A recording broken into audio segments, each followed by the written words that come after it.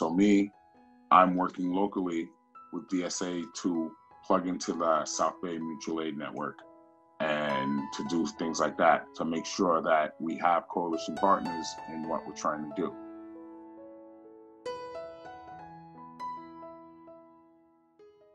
I think is to support organizing, help others that have the energy and how we channel this energy.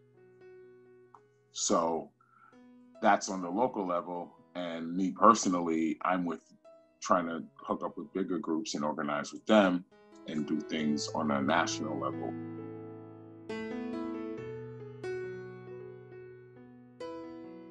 My wife and I will like walk the blocks and kind of like check in on neighbors and stuff kind of in the afternoons and just see how folks are doing.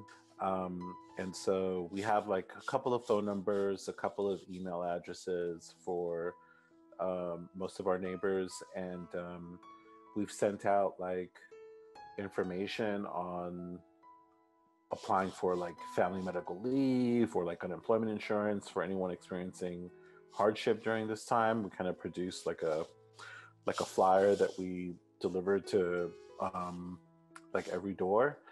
And we have like a helpline for neighbors that we set up. It's just like a Google phone number that folks can call and ask questions, like if they need groceries or assistance with something, or they have a question about like, you know, their utility bill getting shut off or something, which isn't supposed to be happening.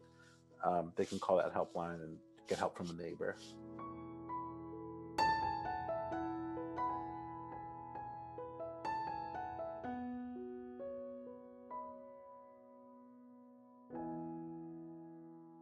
People should have the right to food. People should have the right to shelter. People should have the right to education. People should have the right to healthcare. And then we look at our community's capacity to create the structures and economies necessary to provide that on a reciprocity basis. You don't got money? Fine.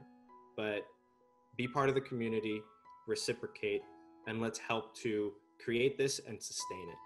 That's what I'd like to see DSA and other community organizations go towards, because our leadership failed and it will continue to fail, and it's not serving us.